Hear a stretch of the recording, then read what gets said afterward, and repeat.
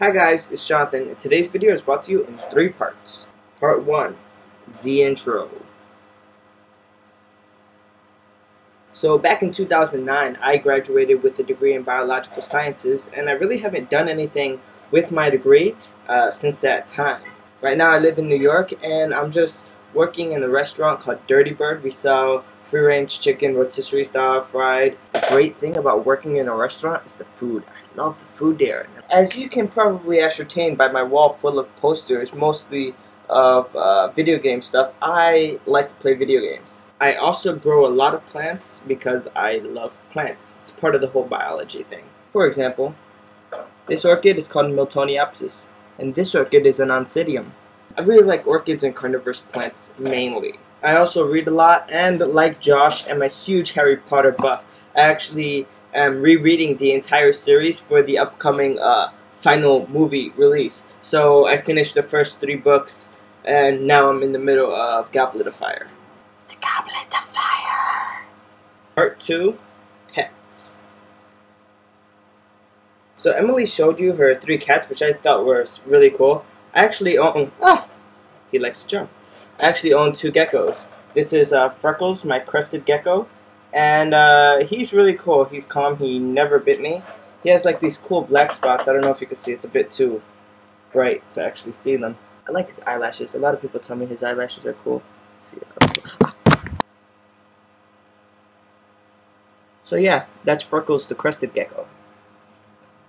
I'm gonna put him away.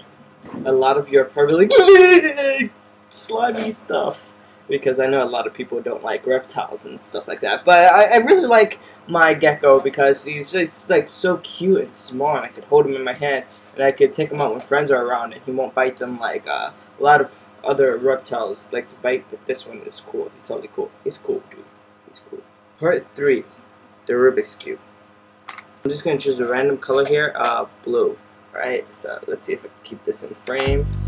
You guys probably can't see what I'm doing, but tame the bump that's on my head. My feet are cold as they hit the floor. I don't think I'm home anymore. John shouts, Hank, I don't mean to scare you, but I think that we woke up in Nerdfighters area. Settle down, clear the area, then look out the window, cause I don't know what it is that I can't see. This place is like the internet, but it's all in 3D. There's no place that I'd rather be than living here with my nerdy friends, making videos happily on Nerdfighters Island, dressing up like I did in high school, taking sexy photographs, talking to other women who like men, and giraffes who like giraffes. Almost done. I just have the corners left. Where the roads are paved with peeps, and everyone is so witty, and there are no perverted creeps, cause I don't know what it is that I can see. This place is like the internet, but it's all in 3D. Well, there you go.